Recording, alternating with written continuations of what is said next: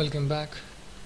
Now in this video we will work on the text button for the off, as I tell you before that in the previous video. First we will create a size box and gonna have some width between this on text button and the button that we are about to create for the off.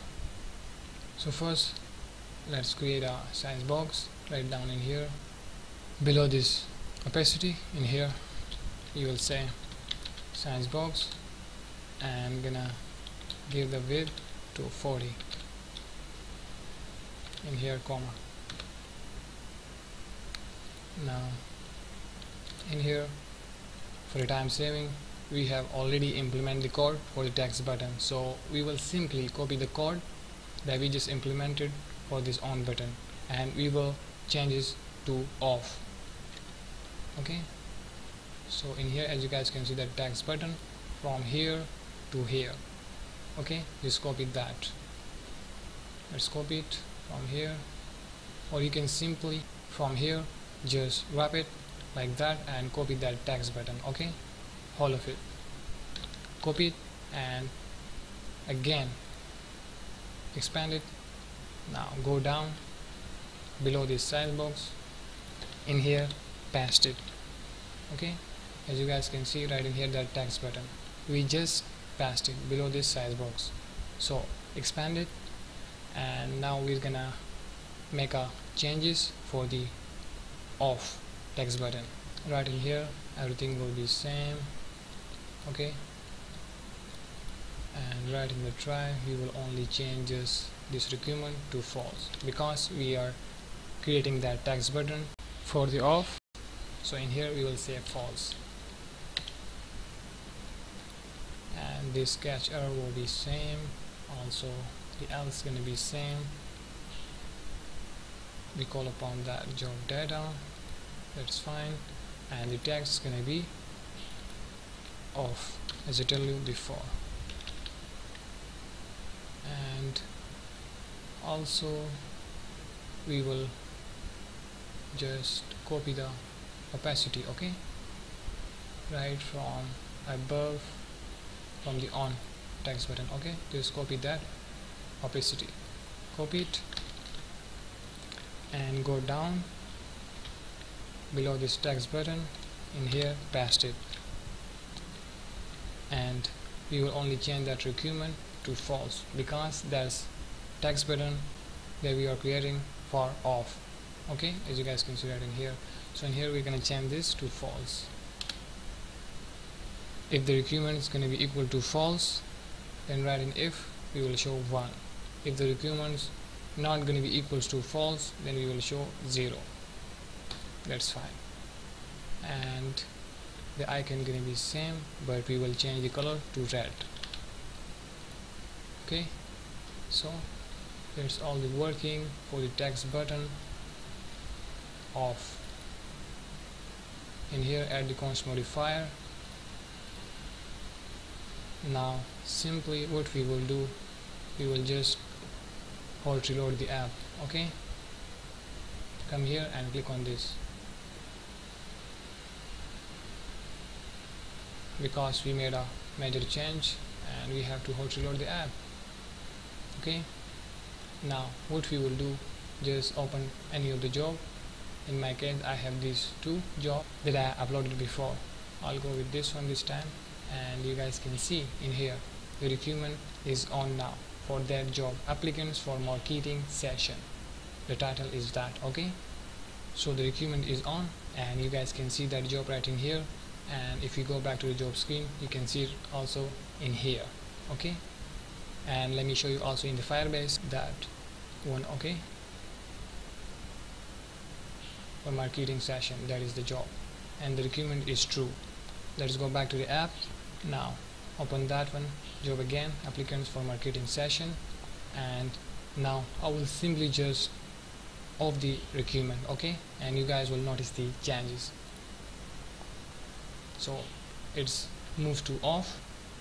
Okay, as you guys can see the red check right in here.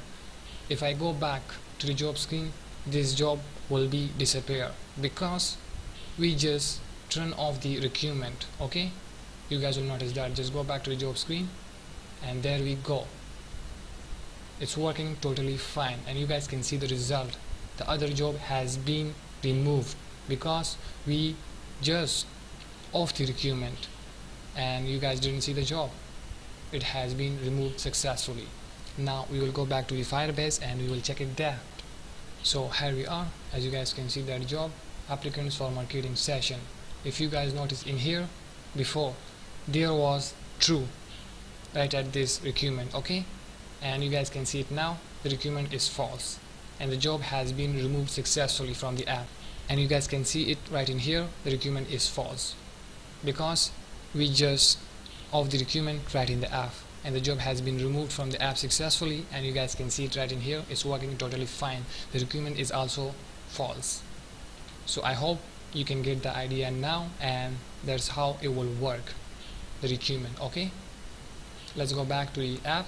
Now I will simply go and just upload another job. This time I'll go with the human resources. For testing purposes, I'm gonna just give the ABC as job title and the description gonna be try. Okay, you can give the proper title and the proper description for testing purposes. That's why I'm writing like that. Okay, and we will choose the deadline date 12. Okay, post it. So a task has been uploaded, as you guys can see. Let's go back to the job screen. In here, as you guys can see, ABC the title, okay, from the same current user who is online, and the description is try. Okay, open that, it's loading, there we go. Okay, now in here I will simply first, let's go back to the Firebase, and I'm gonna show you one more thing there again. So that is the new job that we just uploaded. Okay, ABC the title and the description is try. Okay, there we go. Now in here, as you guys can see, the requirement is true. Okay, for now let's go back to the app. Now right in here, as you guys can see, I will just turn off the requirement. It's off. Go back to the job screen. The job has been removed successfully. Let's go back to the Firebase.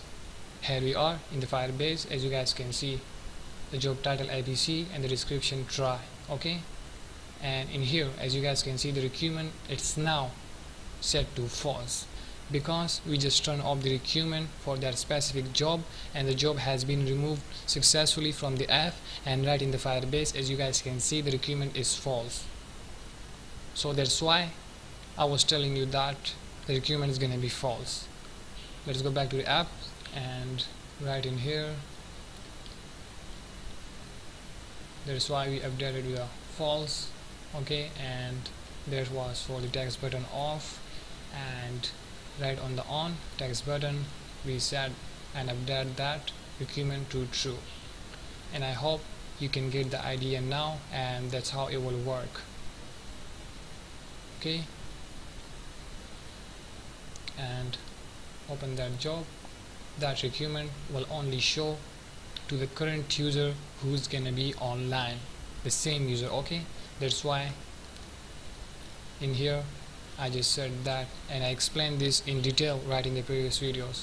Okay, so if the current user with the specific UID not equal to the widget.uploaded by, it simply means that if the current user and that specific job that is uploaded by not the same user, then we will show that empty container. Okay, because this job will not belong to the other user, it's belong to Zain Malik. Okay, so right in here also we set the else, and if the current user dot with the specific UID, if that equal to the widget.uploaded by, it simply means that if that specific job, okay, and the current user with the specific UID, that is Zain Malik, and that job is uploaded by that specific user who is currently online, is that equal to the uploaded by, as you guys can see right in here. Okay, is that equal to the uploaded by, then right in else we will show all of the working of a requirement that I explained before in detail, and also we check it with the Firebase. Okay, let me scroll down slowly so that you guys can see. So basically that's it for this video, and right from the next video we will work further. So see ya.